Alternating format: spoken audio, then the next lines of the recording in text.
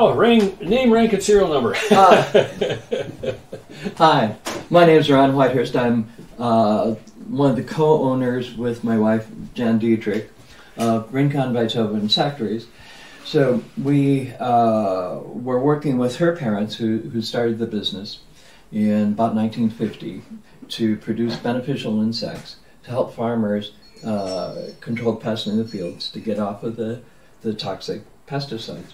We're not totally against pesticides. Soap and water makes a dandy pesticide, and you just don't get it in your eyes and don't drink too much and you're fine. But we don't need any of the toxic pesticides. And now there is people growing all the crops in California. That's about 400 different crops organically. So that means with beneficial insects, with soft pesticides, and without any really toxic, highly hazardous materials.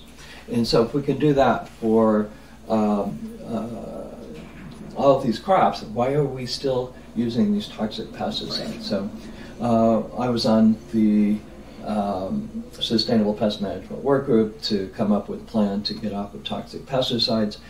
And we came up with a lot of good ideas, and they're out there, but no ambition. And so we've been pushing, to implement all these good ideas to reduce pesticide use in our state. So we live in the middle of the stinking Ventura oil field. So for us, getting off of fossil fuels is personal. That every day there's these oil pumpers, and they put off BTECs, benzene, ethylbenzene, toluene, and xylene, and make people sick. And they use herbicide to keep the dust down, so when the dry winds come, they pick up the herbicide-laden dust, it gets in our lungs, and gives us problems breathing. And so we know from experience, we need to get off of this fossil fuels. And we don't like the idea of, voluntary simplicity and suffering, to have a better environment. We look at what are all the things that we can live a better life, better quality of life, and enjoy life more without fossil fuels and without the dangerous electricity like 5G and all these other things. So we've rehabbed our 1920s era home to implement a lot of these things. And one of the crown jewels that we came up with was this through-the-wall solar oven. So I pulled up the information from Paul Funk on his designs for a through-the-wall cooker. He works with the Kerr Center, and assembled it out of mostly recycled wood. And so I think the total cost was something in the neighborhood of $100, $150 from scrap materials that we had left over from construction and that I scavenged and so on. And so it's big enough for 2 sheet pans side by side, which is one of the ideas that Paul had suggested. If you're going to do it big enough so you can cook some stuff. When you have guests over, And we have all these wonderful graniteware pans that we pick up from the thrift stores. Sure. That really good. They are blocks. They absorb the heat, but they don't. It doesn't take a lot of heat to heat them up because it's just real thin iron, and so really good for cooking. And you don't need much water, of course. And the vegetables that we cook in those pans in here come out like they're roasted, and so it's really, really yummy stuff. So we got, I can show you here, 2 sheet pans, side by side, easy in, easy out. And so we can dry a lot of fruit in here.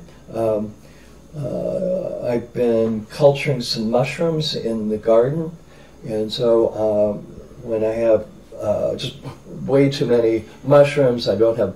We also do local farmers market, and when I'm not able to use them, they decompose rather quickly. I just slice them up, throw them in here, and dry them, and then they're stable for, I don't know, 4 or 5 years maybe, as long as the bugs don't get into them. And then another feature is I want to have this a black painted interior so that when the sun comes in, it heats it up. So it's kind of like a convection heating, and so we've got the direct heating from the sun, the radiant heating from the sun coming through the glazing, and then have the convective heating. And so I use this cage material. It's 1/2 by about 2-inch squares of iron wire, and it's really nice because it has these nice wires on it that the pans slide in very nicely. Directionally too, yes. Yeah. So that I have the cross pieces on down, so that there's just this nice smooth surface, and you get a little wear and tear on the top surface of the wire, but the finish on the aluminum, it's aluminum glazing, like you use for covering areas on the roof, so inexpensive material. The main construction is 1/2-inch external plywood, and the main body of the cooker is 2-inch polyiso foam with a layer of 1/2-inch plywood on either side, so that it's structural and well insulated. So it's well insulated. And then for the glazing on the inside, I used tempered glass. I think it was like part of a sliding glass door for a shower enclosure or something like that. I picked it up at Restore. It's a recycled materials store that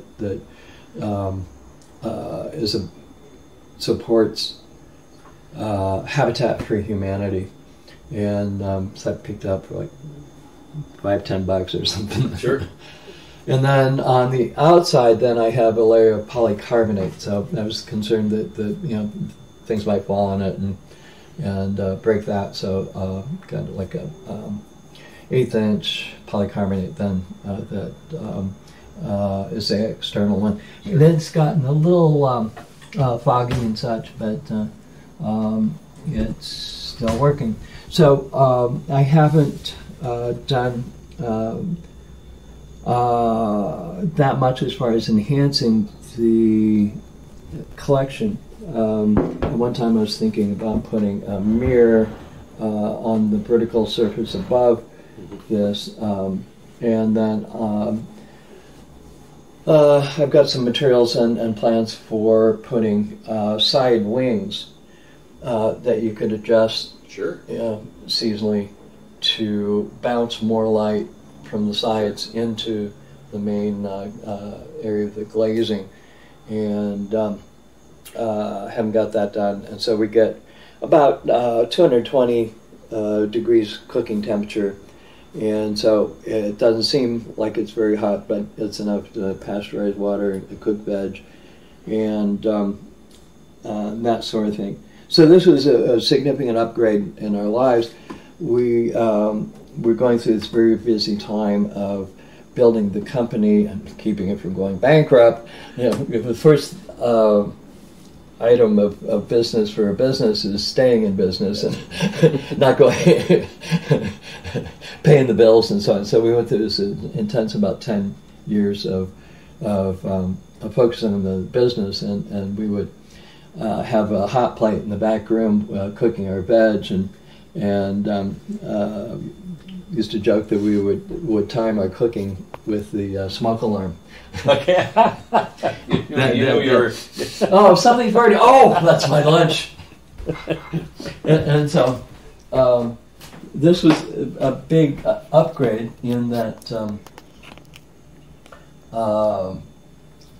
it cooks the food and then keeps it warm, and so it doesn't degrade. Well, Yes. it degrades a bit after 3 days if you forget to take it out. The veggies after 2 or 3 days in the sun, are not very interesting. Here's, you can see there's some little sections of water bottles here for spacers between the tempered glass and the Oh yeah, sure. and the polycarbonate. So it's basically a thermal pane with a double pane, just two different types of And glazing. we're into recycling, so we've got about 15, 20 black runner ducks that run around and graze in our food forest here. Yep, he greeted me. And so we eat a lot of eggs, and so just throw them in a bowl, in a solar oven, and crush them, and then occasionally put them in the blender, break them down, and then feed them back to the ducks in their feed sure. to as a calcium supplement. And let's see, what else? Then the door. So for a long time we just used a piece of polyiso foam wrapped in a towel. And so finally, a couple of years ago, we upgraded to this door. And the insulation is 2 inches of cork. I'd actually ordered like 1 inch thick pieces, but they sent 2 inch. So we can work with this. Yes. And then that's covered with this copper glazing, like you would use on the roof to seal joints and such. And then steel pipes going through the door. And so that gives you the ability to adjust the ventilation coming into the oven. And so when I use this as a solar food dryer, and so we've got about 80 different varieties of fruit here in our little Lake Erie paradise. And so occasionally we have like fruit coming out of our ears, which is very attractive. And so we can just slice it up, throw it on sheet pans, and dry it in a couple of days, and it's shelf stable then for a number of years. So by having these vent holes, and so we can see what the temperature is inside, so we can just open some vent holes high and low and increase the airflow so that we get about 105 degrees, which is the ideal temperature for drying fruits and herbs and things like that, so that you get you don't degrade the good stuff, the enzymes and vitamins and things like that. And so I found that these corks with a little disc of silicone on them work really good to cover the holes, and easy to slide in and out, but hold nicely. These are actually corks from across the street. Ventura Spirits has these fancy liquor bottles with these I've seen them. corks. Yep. Went through many a bottle with that on the top. And so it's recycled materials. We got it out of the dumpster and just had to buy the sheet silicone and cut it. And then I like the window. My wife says, "Why do you need a window?" On this double pane, basically, you got a little air gap, so it's less. So these are 1 inch square or 1 foot square tempered glass sheets that are used for these decorative shelving units. Oh yes, yes. And so they're nice, handy size and good viewing area, and so you can look in and say, "Oh, okay, that's what we got in there." And so you don't need to open the oven to be able to check on, Sure. you know, at least what's in there, and then you can position the thermometer, you know, in the window. Sure. And you must have a combination like the lower left and the upper right for getting airflow for drying or something like that? Yeah. Or how would you do that? Well, I basically wanted some holes low and some high. So you got the thermal cycling, you got the heat rises, Sure. and so there'll be more pressure on the upper ones for the heat to escape, and then if you have ones low, it will be introducing cool air that will kind of slide along the bottom of, Sure. of the oven, get heated, and rise up, and so you get a nice convective flow. So that with drying stuff, it's really important to have some good airflow to carry away the moisture. Very nice. And when did you put this in, and how long did it take to build it? We moved into the house in 2012. I think it was April of 2012, and I think it was shortly after that that I was working on building it. It took quite a while because had all these kind of complex pieces of wood and kind of putting it together and so on. When we framed out the house, I knew what I wanted, and so we framed out the something that would be wide enough to be able to get the sheet pans in, and tall enough to allow for a good slope for the, Sure. what is it, 37 degrees for our latitude. So that we had the height of the far end, so you can get some pans over there, and then, you know, coming up from there with proper angle for the collect the sun. I think it was a couple of weeks of spare time that I spent assembling it. Sure. Did you have any, you already knew how to do that, and so it was taken care of, or do you get any help? We had a really good helper, Josh Fricka, who experienced framing carpenter and experienced roofer, and so he made sure that, you know, we had the proper flashing to direct the water, you know, carry it from the side of the house onto the glazing surface. Sure. And then off to the end. One of the things that did find out is that the water was running off of the surface of the glass and then down the face. Then it had covered in wood, but some of it got into the wood.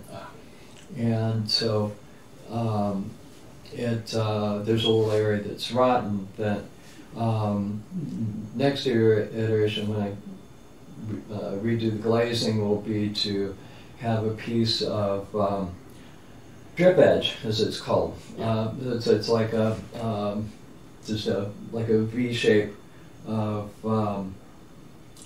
sheet metal, like generally galvanized iron. Mm-hmm. And then it's got a little bend at the bottom to direct the water to drip off. So I'm going to put that underneath the top layer of glazing, and so it carries the water, and then it carries it down and away from the front edge of the solar oven. Every house in that one. I think so. Yes. When we think about all the wild and crazy things we did with our house, with the wiring it twice, you know, for 110 volt and then for 12 volt DC, the fiber rock wall board with the plaster veneer instead of paint. Sure. No VOCs, lots of recycled wood, and 5 sun tunnels to bring the light into, you know, the back end of the house. nice south-facing windows and all that. The thing that we really appreciate the most is the solar oven. Yeah. That it's just such a wonderful feature of our house, and a wonderful example that people just kind of think about, design when they're building their house or remodeling their house. That they should look at these things that will use less energy and not introduce toxic materials and give them a much better lifestyle. So we do have a little cooktop here, and it uses so-called natural gas. Natural, it's fossil fuel, and studies have shown that in houses where they use natural gas, that there's increased problems with asthma and other respiratory illnesses. You may spend, well, this was real expensive, Gaganoff one, but a couple $100 on a gas stove. But the valves that turn on and off the gas are like 25-cent part, and they don't work that good. And so, in everyday use with gas cooking, with gas heating, and gas dryer, and other gas appliances, you're being poisoned. And so going to solar energy, which is clean and at least so far free. Yeah. They're going to work hard to find a way to charge us for it. You got a better quality of power. So I encourage everybody to think about what you're doing in your home and how you can have a lighter footprint on Mother Earth by working with nature. So this is the outside of our through-the-wall solar oven. And so it looks really big on the inside, but on the outside it's just like a little box hanging on the side of the house. Like a flower box, only with a window. Yeah. And so for lighting in the house, we put a little window above it. And when we were building the house, we framed in a hole that was big enough to be able to get sheet pans in and large pans in. And then, the main structural part of the solar oven is a half-inch thick external plywood with the 2 inches of polyiso foam sandwiched in between. So it's strong and light. And then, the inside panel of the plywood, then we put through the frame hole and then put screws in through the side of the plywood into the framing. And so structurally it's very strong. I was a little concerned about it being a little too heavy for the sides, so I put some straps. I put some straps on the bottom to support a strut that would support it lower on the side of the house. Sure. But it hasn't fallen off yet, so I don't think I need that. So again, we have an interior sheet of tempered glass that is temperature resistant and so on, and then an external sheet of polycarbonate. So this is polycarbonate has been on here. We put it in 2012, and so it's been in here a dozen years. And so the polycarbonate has gotten a little cloudy, but it still seems to work well. So I'm going to take this off soon and see if I can clean it so it's a little more clear, and maybe consider getting another sheet of polycarbonate. Sure. That's more clear. Use this for another project.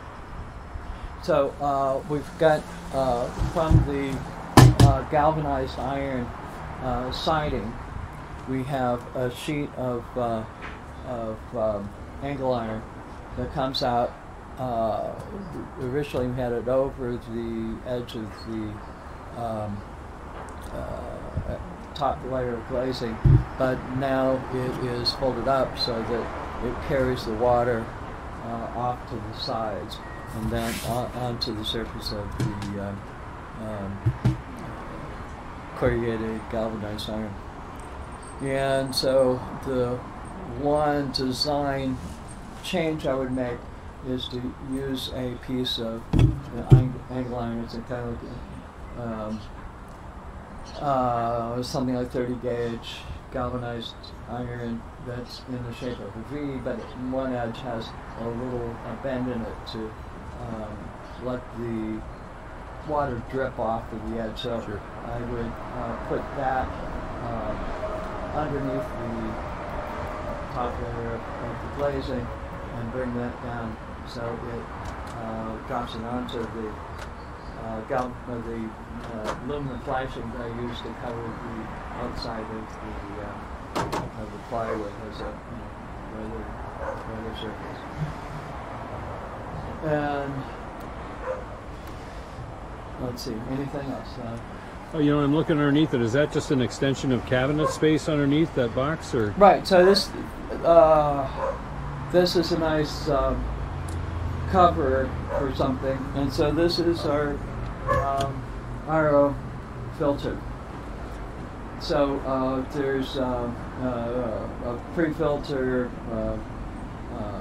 RO membrane filter, and finishing filter in this cabinet underneath here. So it kind of protects that, keeps out of the rain, and so we don't have to worry about the RO filter leaking inside of the house.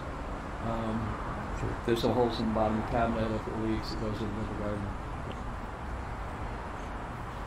Okay, thank you. That is stunning, and the size makes me think. We have a dining room window that's a big picture window, and I'm thinking that the lower 2 feet maybe. We could fit one in there. A lot of people for special occasions will go and sacrifice dead animals to the gods of indigestion outside. I mean, grilling. Yeah, oh yeah, that's AKA. So why this location? Yeah. So we moved into onto this site in 2004, and we demoed inside the house, and we're going to just upgrade the plumbing and wiring and drywall. The county had other ideas. They said we needed to get redo our conditional use permit and some other things, and so 3 years and $20,000 later, we were able to get permits, and then we need to re-roof some of our dorm buildings, and so so we had some time to think about what we wanted in our dream home here in the middle of this stinking oil field.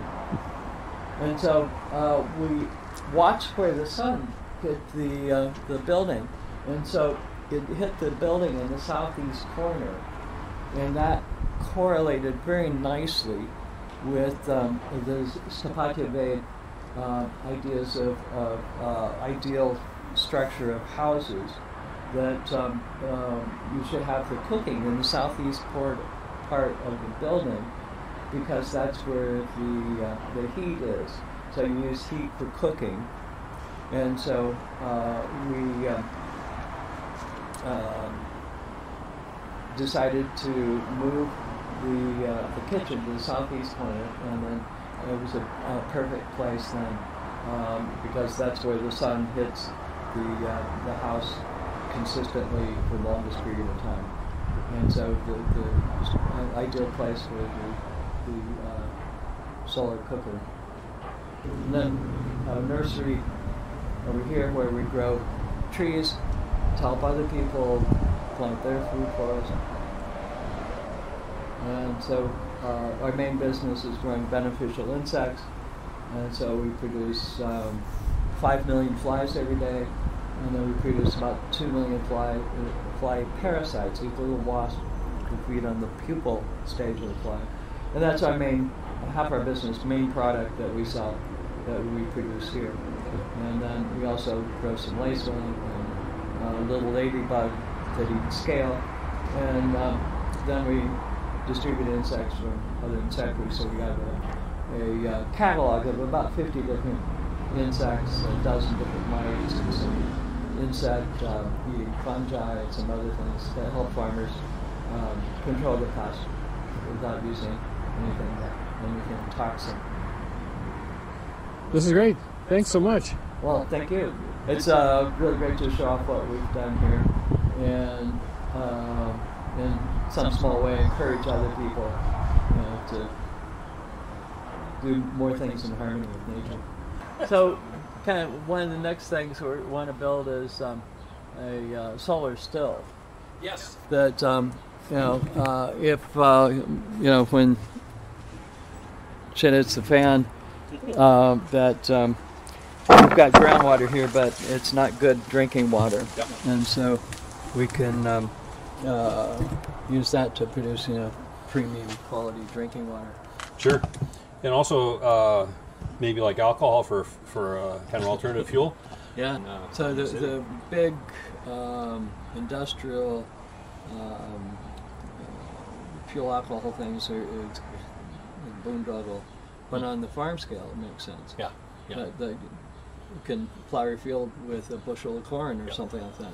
So our business is growing the good bugs that eat the bad bugs, and so we're encouraging farmers to work with nature to produce healthy food, fiber, medicine, and instead of reverting to these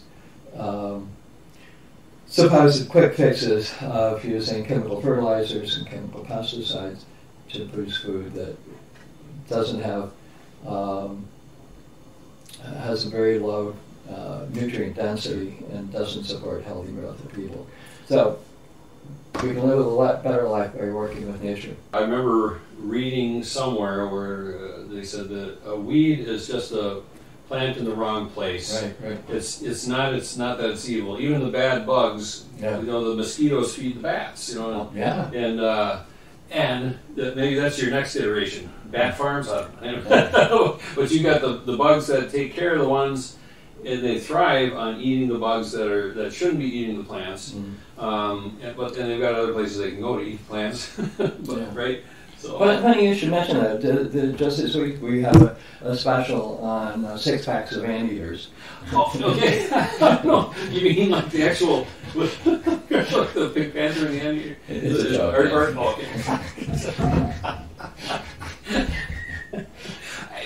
I wouldn't doubt it. I don't know if the ants are in the wrong place. Yeah. We do sell bat houses and owl nest boxes. Sure. It's kind of hard to sell the animals, especially when they're native animals. You're not supposed to buy and sell native critters. Yeah. So there's never these real simple environmental modifications that we can do to enhance habitat for these predators. And returning it to the balance that was there 100 years, 200 years ago. Yeah. And that has been disrupted by the introduction of chemicals and so forth. So, let's see. So this is the 2,000-gallon hot water storage tank. Okay. So on the roof of this building and this building are 50 solar hot water panels. And so some of them date back to the Carter administration when there was a tax rebate on the solar hot water panels. Yeah. And so we picked up lot of the solar panels for free or very cheap, and so we spent about $100,000 on the setup. So our stimulus was when Enron was playing around with gas prices, and they suddenly went up, was it 4 or 5 times, you know, the price that they were, and so that gave us the heads up. We got to do something to be able to heat our insect rearing rooms and not rely on this fossil fuel energy. No telling, you know, what kind of people are going to be playing games with the prices or availability or distribution and all those other problems. And so we went to a solar hydronic service person, Dexter Carpenter, who had at that time about 30 years of experience putting in solar hydronic systems, and say, put in a system for us. And he said, no, I'm not employing anybody. I don't want to be the contractor. I'll be your coach. And so I thought, okay, we got a good crew of people that, you know, have time from after production, you know, to work on projects, and especially in the off season, you know, from about September through April. You know, we have all this help that doesn't have much to do. And so with Dexter's help, we designed a system. And so when it's working, every day that the sun shines, we're heating 10,000 square feet of insect rearing rooms with solar heated hot water. And so our natural gas bill went from about $1,000 a month to about $50 to $100 a month, something like that. And we get better quality heat in the rooms. So we were using these gas room heaters, and so it was hot and dry, and we're always concerned about the gas leaking and exploding or burning place down and all these other problems. And so if the hot water leaks, it gets the floor wet. No big problems. And so this is the 2,000 gallon storage tank. So it's a stainless steel tank, and covered with about 1.5 to 2 inches of foam, and then covered that with a sealer to protect it from the sun. And so we have the hot water from the solar panels coming into this tank, and then we have a wood-fired boiler that supplements the heat when it's raining, when we get what's called June gloom around here, where there's a heavy fog, and so the solar panels don't collect much heat. They still collect some, but not very much. And then we have a gas-fired water heater as it's actually tertiary backup. So a wood-fired boiler, we can burn wood, paper, all kinds of stuff like that. And then it also has a oil burner part of it, so we can burn cooking fat, you know, the leftover fat, you know, from deep fryers and that sort of thing. And so we've got the wood, oil, and then the natural gas backup.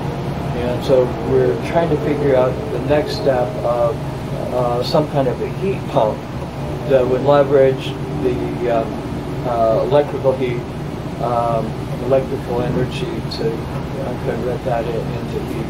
And so we're still working through that. Most of the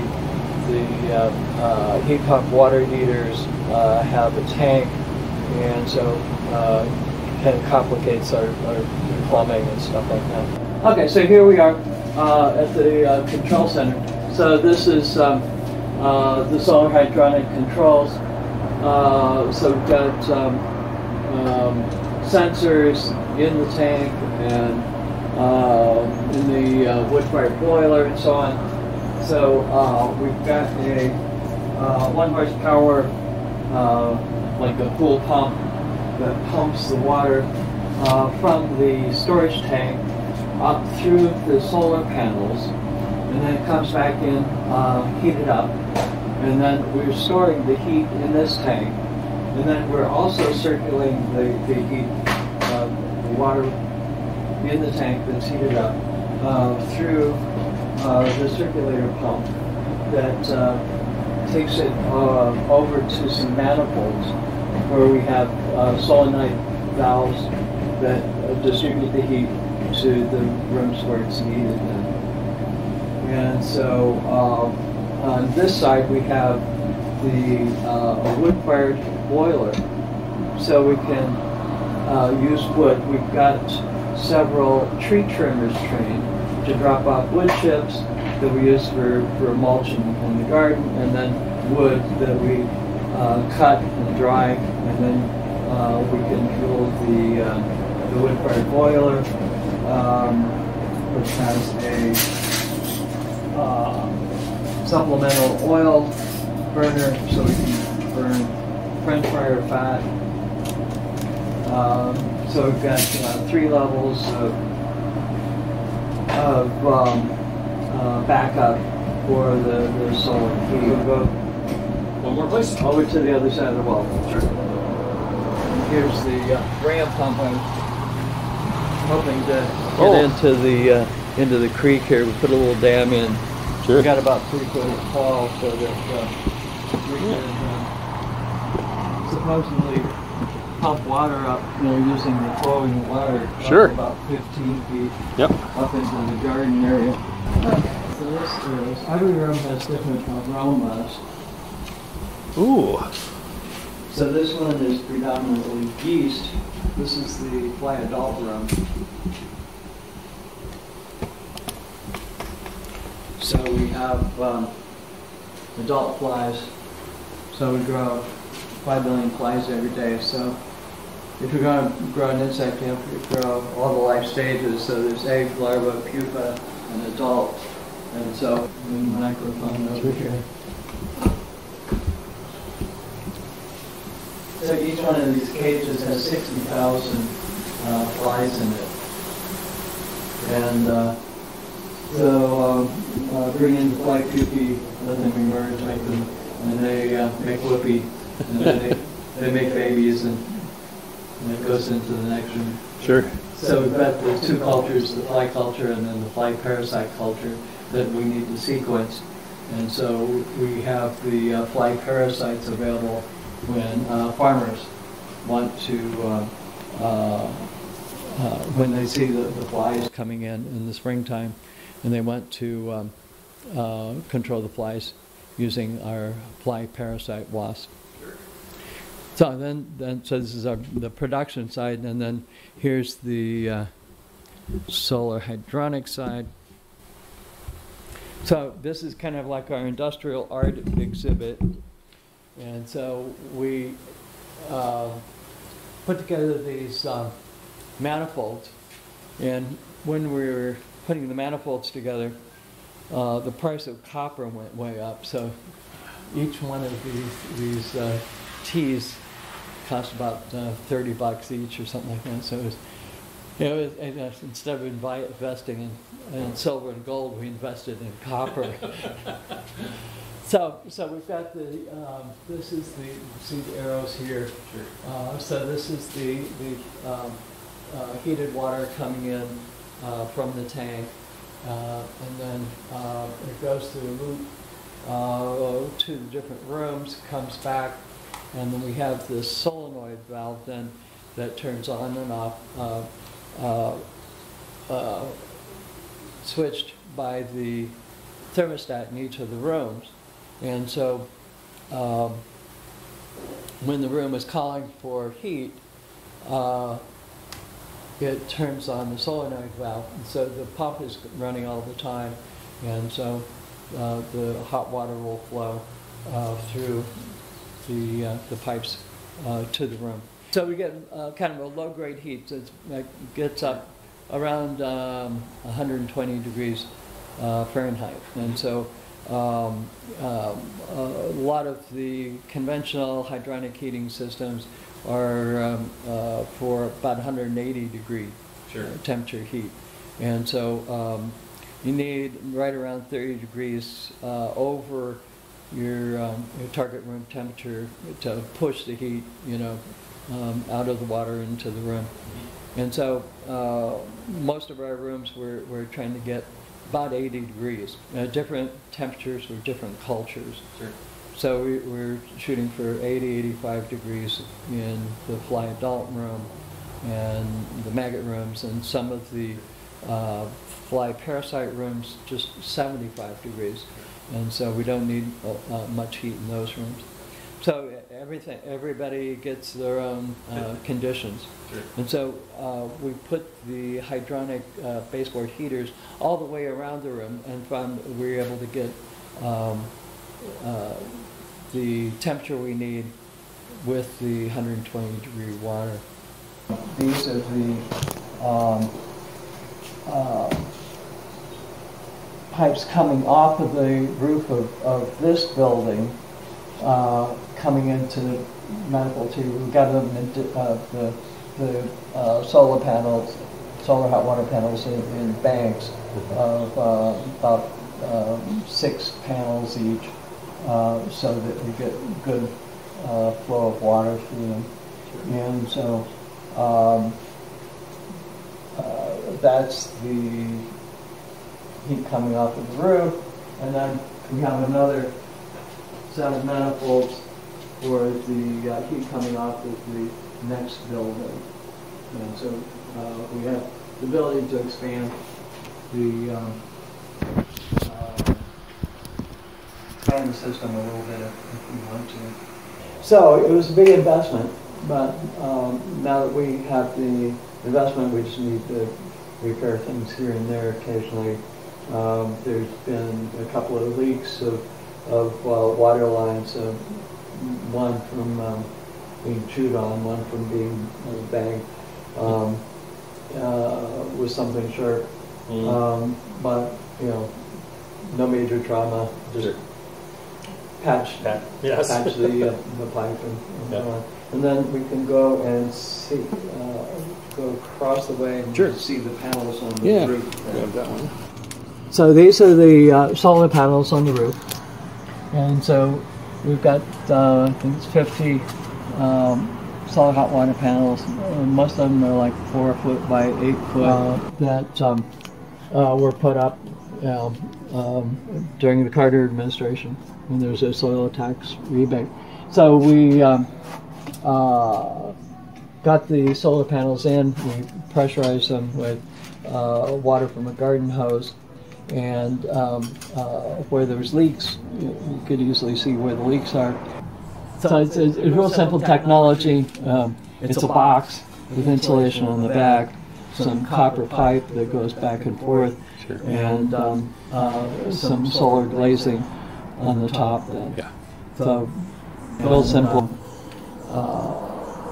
We have to use copper pipe wherever the pipes are exposed, because the PEX tubing only lasts for a year or two.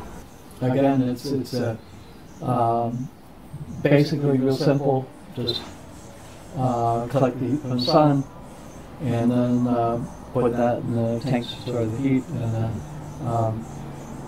distribute it. Sure. To the room. Okay. In fact, I'll let you smell the maggot room here. And so this is one of the boundary breaking exercises here. The rites of passage is being able to hold some maggots.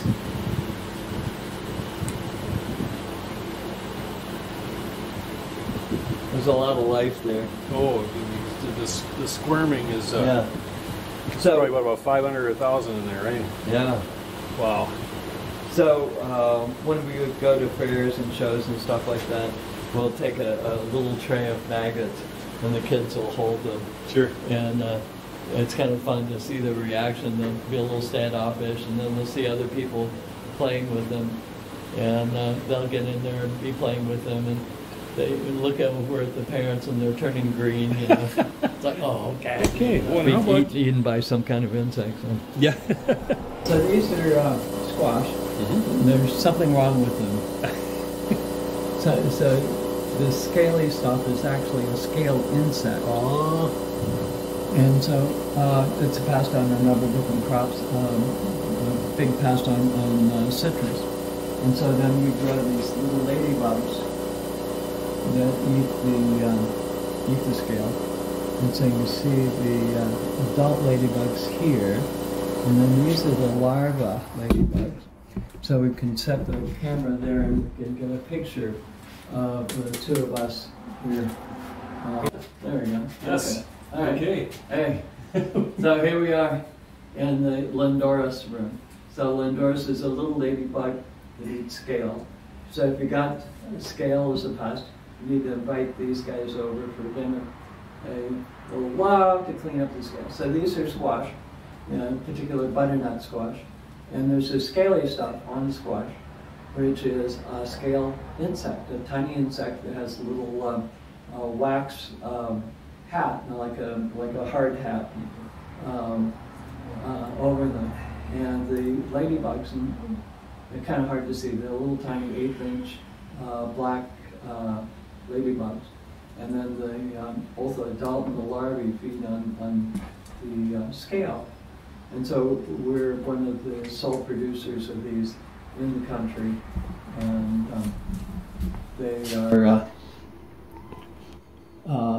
really useful for citrus, Christmas trees, and zoos and conservatories.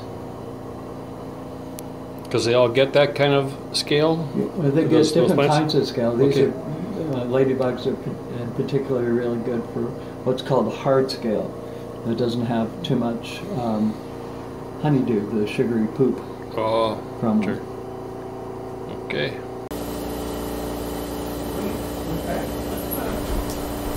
That's Highway 33, and so we call this our back 33. It's Caltrans land, so we clean up the weeds and then plant it out as food for us.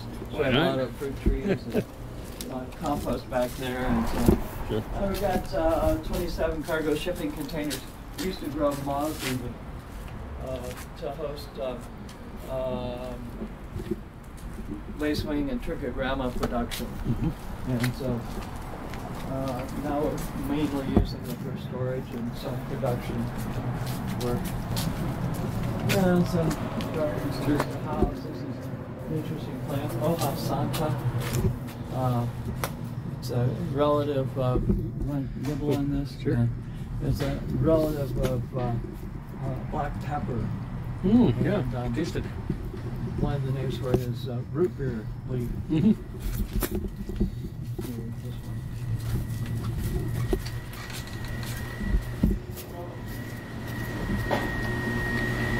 Hello. Hi. Hi. I have a visitor showing them the Hey. bugs. Oh, got it. So these are the little wasps that we produce. So this is the little wasp that we produce. And so you can see how small they are. They're not big, scary wasps. This is adult? Yeah, these are the adults. Okay. They're little tiny wasps. They don't bite or sting. And their main mission in life is to reproduce. And so mama wasp lays her egg in the pupa stage of the fly. And so a little wasp comes out of that pupa instead of a fly. So used for fly control around animals, riding stables, compost yards, slaughterhouses, all kinds of picturesque places like that. So you can see the glint off of the wings of the wasp. So they're like little teeny tiny ants, but they're wasps. Finish? Mm-hmm.